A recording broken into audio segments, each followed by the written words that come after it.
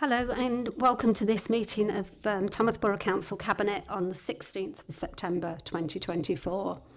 Can I please remind members that the meeting is being recorded and will be uploaded to YouTube. I have apologies from Councillors Daniel and Arkney. Do we have any other apologies? No, thank you. Item 2 are the minutes of the previous meetings held on the 8th of August and the 29th of August. They're here for your approval. Can I request a mover and a seconder, please? Everyone in favour? Thank you. Item 3, declarations of interest. Are there any matters that anyone wants to declare an interest?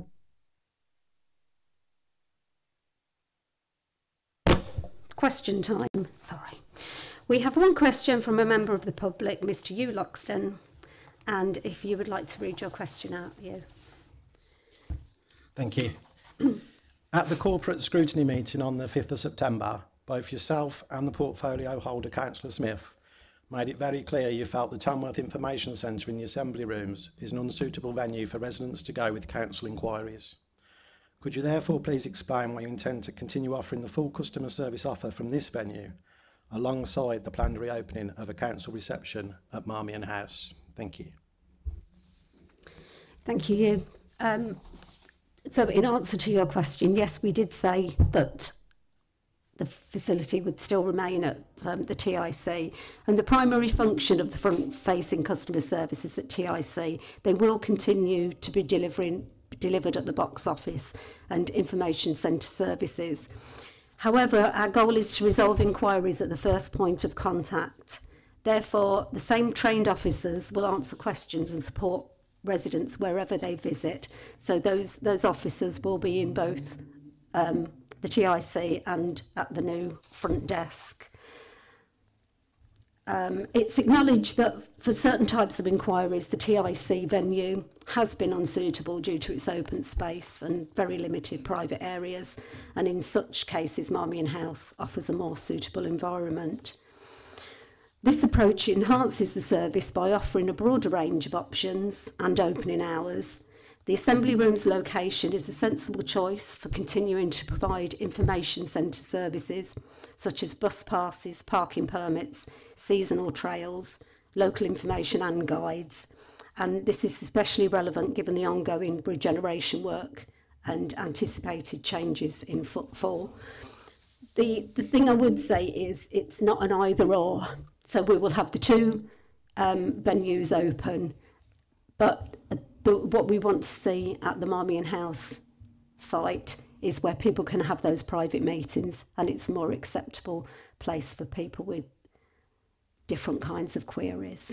But because the TIC will be open anyway, there is no point not having that staff element there that can respond if that's where people go to in the first instance. So can I come back now, yeah?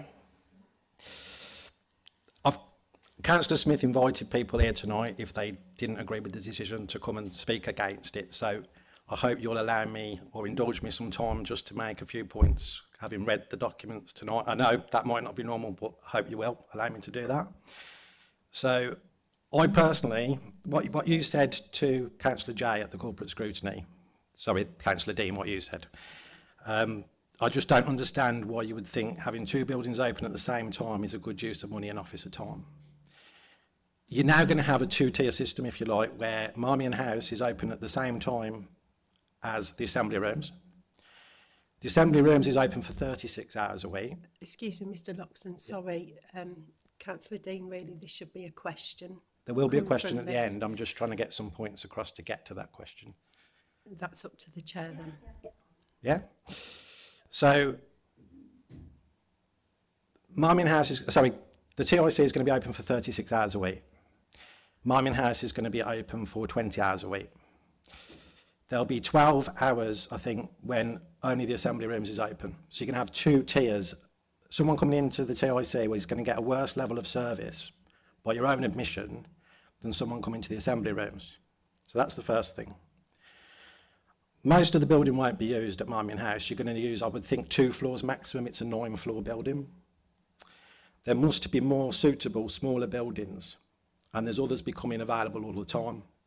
You say it's going to be a banking model. NatWest is available in the town centre, Barclays is available, and the Halifax is about to close down, so that will be available. 3 or 4 years ago, I'd have possibly agreed with what you're saying. And again, you've said we've taken this step after listening to residents over the past few years.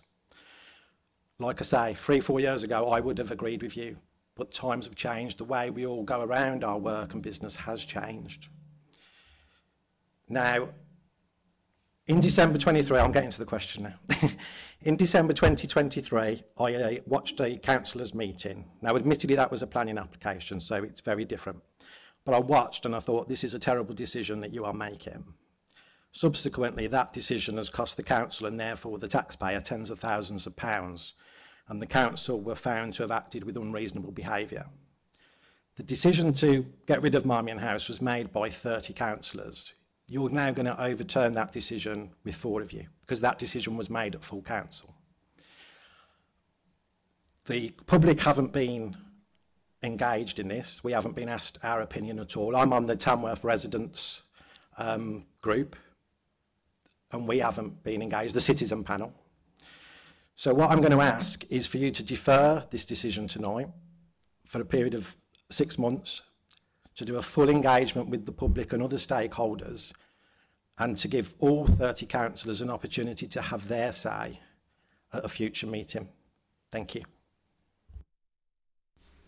Thank you for those comments, and I can appreciate where you're coming from, but in answer to that, I would say we've consulted quite widely. We have continuously, every time we go out and speak to people on the doorstep, they want to see those front-facing services back in Marmion House.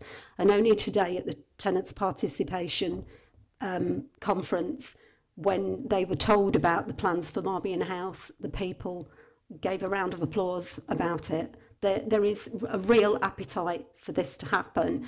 I understand your concerns about the whole building, the Marmion House building, and those plans were made to decommission it a while ago, but there was never any plans in place for what the council were actually going to do, where their forever home was going to be. There was only some plans for interim office space, which would have cost an awful lot of money, much more than we're spending on opening the front desk up.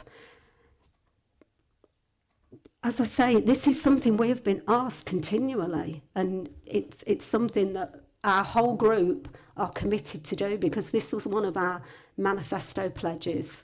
So we will be carrying on with the meeting, and we will take this through as arranged.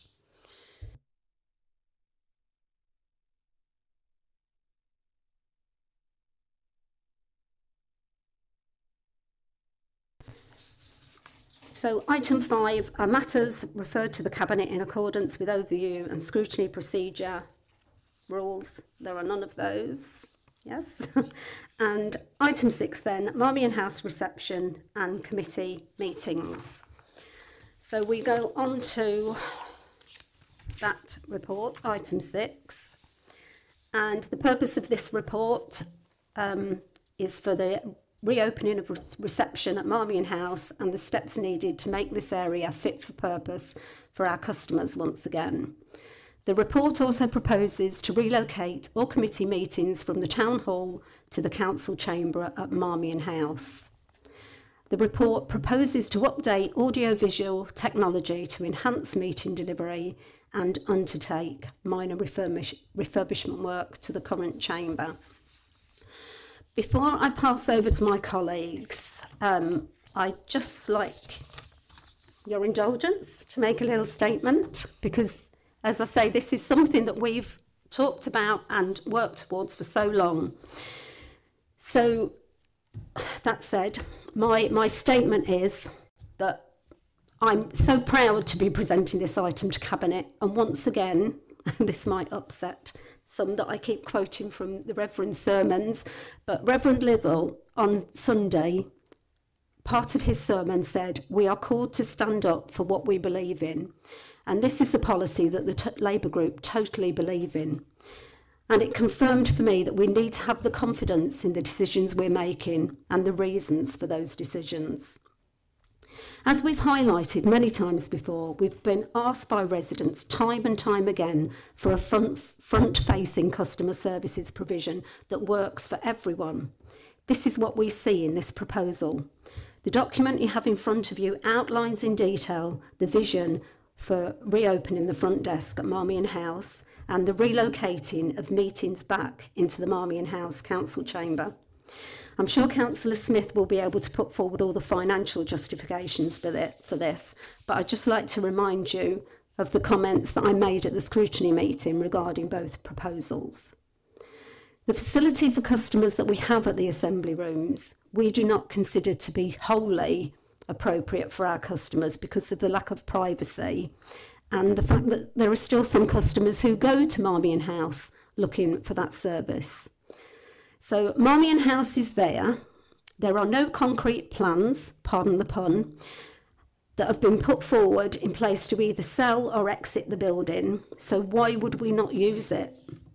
And my thoughts about using our wonderful historic town hall that we're in now as an extra committee room are also well rehearsed.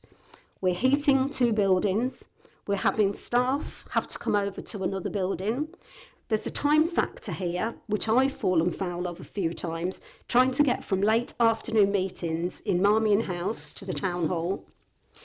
And probably the most important thing for the town hall for me is what is the appropriate use for a building like this with all its history, especially when we are looking at what our vision for the town should be.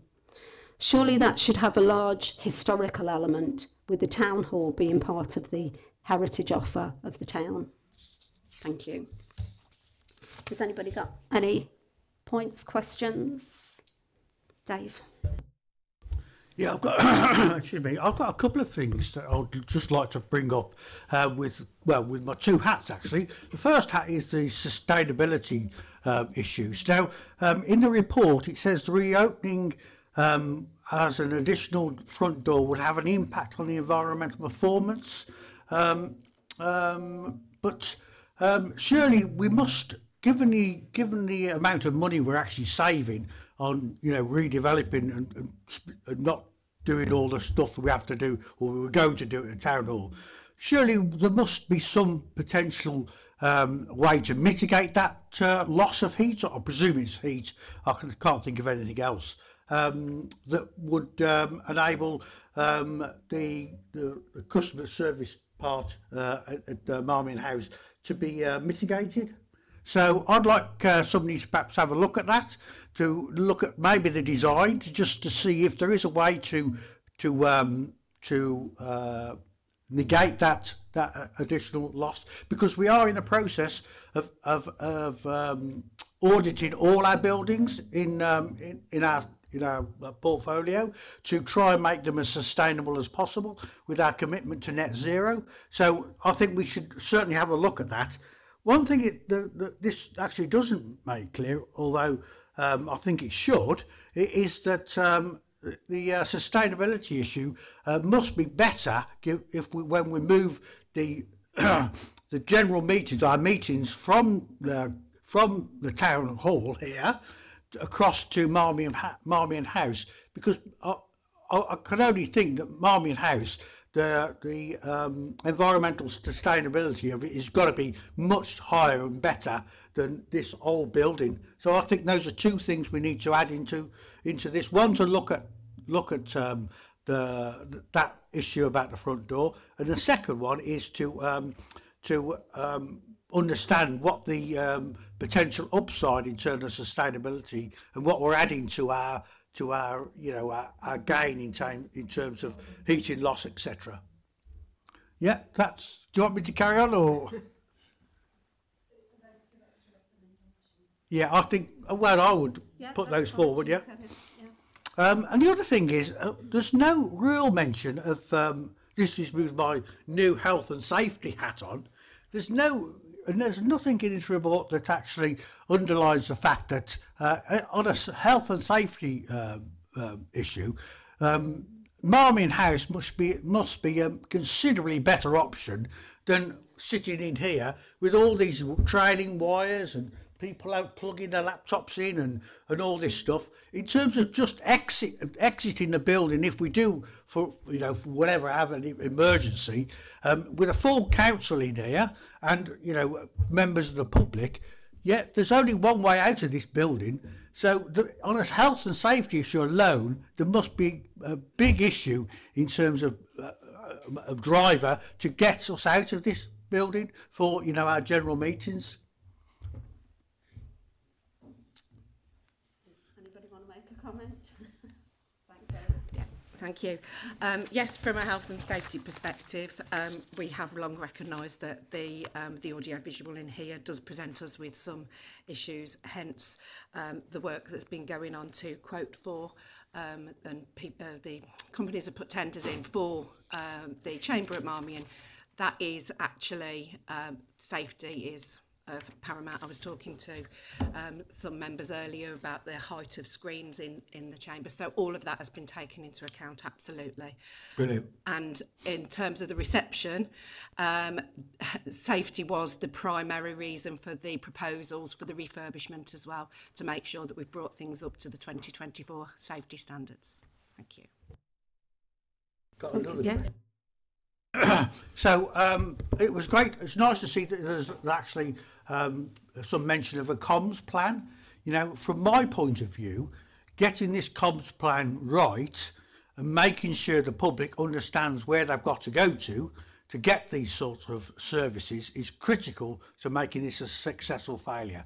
So I really would like to see some sight of that comms plan as soon as possible, so we can look at it and make suggestions and make sure that we're actually going to get the message out to our residents, that this service is being made available to them, and it's giving them the option for a face-to-face consultation, which, I mean, I've worked in IT all my life, and IT is great if it's a single thing, but if it's multiple things with a problem with multiple facets, then IT just doesn't give you that capability.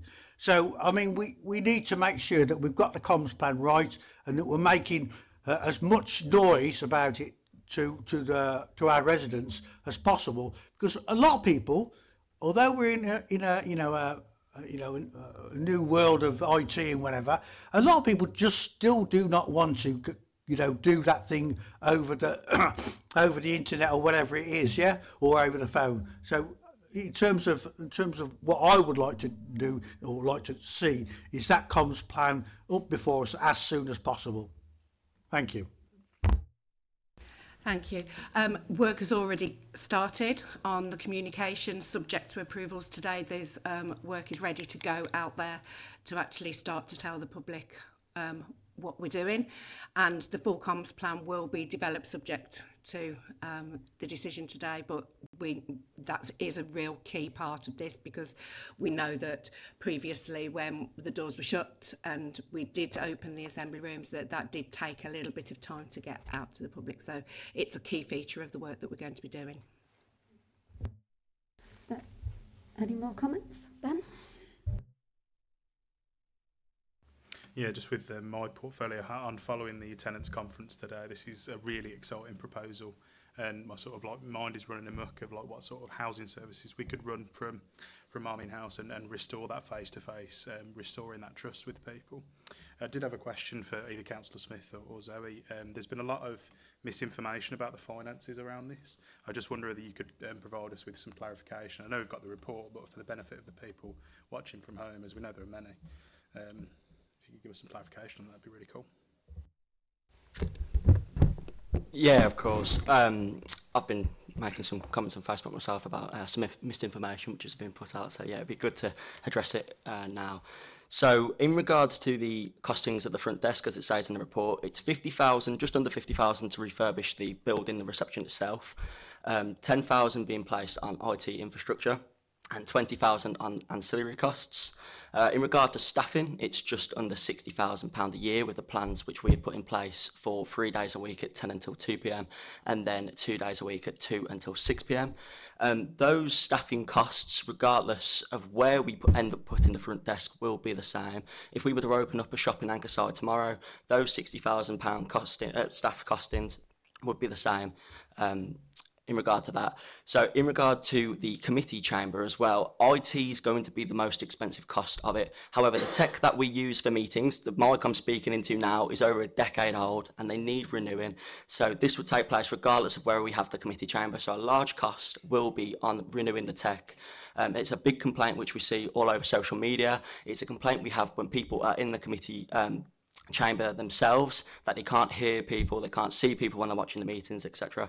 And also we do need a replacement of this tech.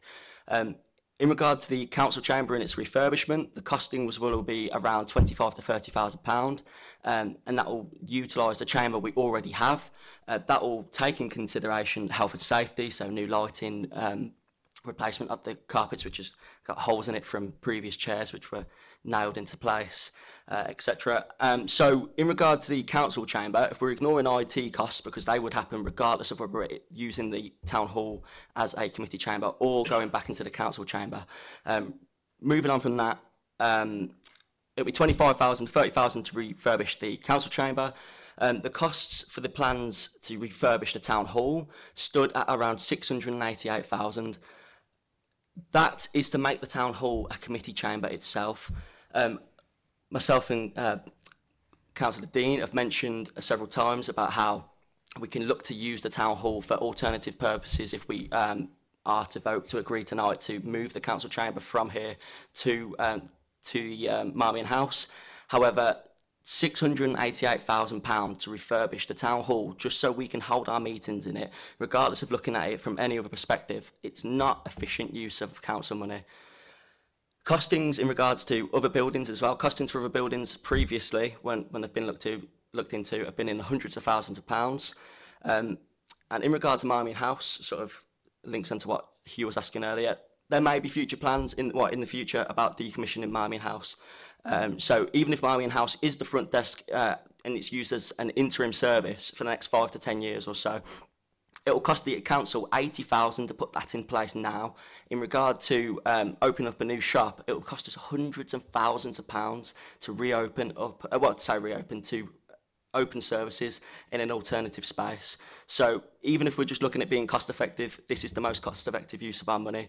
And there's nowhere more obvious than a building for residents to come to, than a big building that says Tamworth Borough Council along the side of it. One of the major problems we had with the TLC was, as an alternative provision for the front desk, was that even though it was unsuitable, number one, but number two, people were unaware of it being there. As I say, it's no more obvious than a building that says Tamworth Borough Council along the side. That was a very thorough, just quickly, Chair. Councillor Daniels has sent a statement. I didn't know whether you wanted to read it or... Brilliant. Yes, I have a statement from Councillor Daniels, who can't be here tonight, but she wanted to put her views on this. So, thank you for allowing my words to be read out in support of a decision to reinstate face-to-face services at Marmion House, including a front desk reception. I'm writing on behalf of my parents, their neighbours, people we've spoken to on the doorstep, and several members of staff at Tamworth Borough Council who say they want a front desk back. Staff tell me they feel they will be able to have more productive conversations with residents without a need to rush.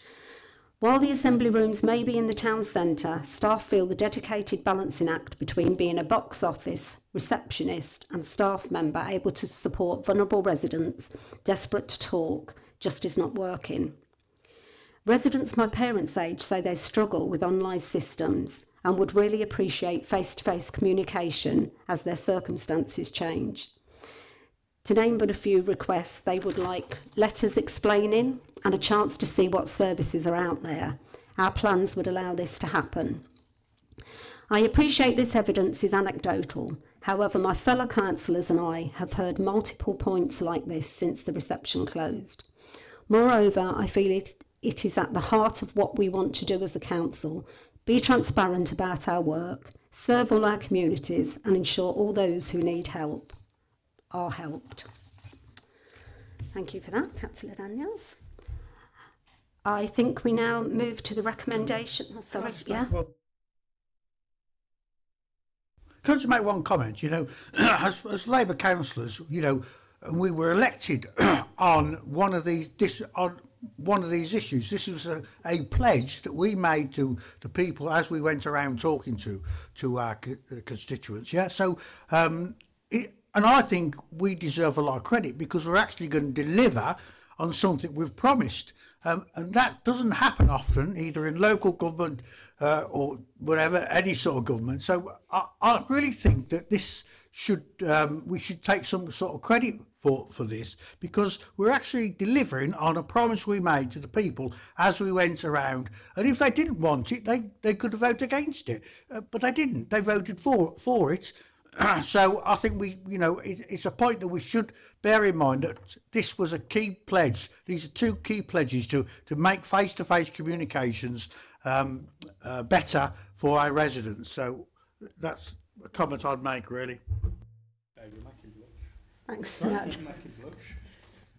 And I think at this point we probably need to say thank you very much to all the officers who have run with this idea and have made it happen so quickly, because it is breathtaking how we've got to this. It's really fabulous that we will soon be able to look at moving back into the council chamber at Marmion House, then having that conversation about what we do with this fabulous building and seeing how we can bring all that vision. There is a lot of work going on at the council around the vision for the town centre, and this as a building needs to be part of that vision and not just seen as somewhere that the councillors sit and have their meetings. So that's really good. But thank you everyone for all that you've done. Do I need to read out all the recommendations? Yes, I do. Right. Can I just ask, the two recommendations that you want to make, Councillor Foster, are you able to repeat those at the end? When, yeah. No, just so we know exactly what we're voting on. That's all. Thank you. Thank you. So it is recommended that the Cabinet approve the following recommendations. 2.1. To reopen the reception area at Marmion House to provide face-to-face customer services which meets the needs of the whole community as follows. Monday, Wednesday, Friday between 10 a.m. and 2 p.m. Tuesdays and Thursdays 2 p.m. to 6 p.m. 2.2. To approve the addition to the establishment for up to 2 years 0.92 FTE customer experience assistant and a 0.6 FTE customer service officer funded from reserves. 2.3. To redesign the reception area to support the customer service offer, which will open within 4 months of Cabinet approval. This is subject to contractors. 2.4. To review opening hours, usage and customer feedback on a weekly basis with a full review at 6 months. 2.5. To continue to develop the service to explore and incorporate co-location working with statutory partners, the voluntary sector and other community groups. 2.6. To continue to deliver the full customer services offer from the Tamworth Information Centre at the Assembly Rooms during their opening hours. 2.7. To relocate all council meetings to Marmion House upon completion of audio-visual technology installation and minor refurbishment of the council chamber. This is with the exception of civic ceremonies. 2.8. To approve the repurposing of capital funds identified for the recovery and reset and town hall improvement projects to fund refurbishments to the chamber and Marmion House reception. Over to you, Dave. Yeah, so the point I made was for the sustainability in terms of the reopening of the front additional front door in terms of negating that negative impact with some sort of minor design upgrade or amendment to the floor plan for the new front desk. I think the other point it was just a bit of background information, I think, regarding how much more sustainable the Marmion House is compared to to the town hall. So I think we can just leave that as said. But it would be nice to understand what impact what impact we're having, because it's it's an ongoing thing for the council. Right, to have a mover? Sorry, can I just clarify? You've asked whether they can look into it, or you're saying they should do it? Well, yeah, obviously, if it's going to cost massive amounts of money, then we'd have to live with it. But if there is a way that we can negate that environmental impact with on the design or whatever, then I think we should have a look at it. Okay, so consider an option. Yeah, okay. Consider the options. Yeah, It may well be that we've already got something in place, actually, because that would have always been an issue, wouldn't it, with that kind of doors? So, thank you. So can I just check? Do we want that to come back to cabinet, or we could do that in consultation with the portfolio holder? If we could speak. I'll be happy for it not to come back. As long as it's consulted with the portfolio holder, that'd be fine. So, do I have a mover and a seconder? And all those in favour? Thank you. So that is, well, I think it's really good news, and I hope that the people out there who are watching will be equally pleased with the decision that we've made. So, thank you, members. That concludes the business of the meeting, and I close the meeting at 6:30.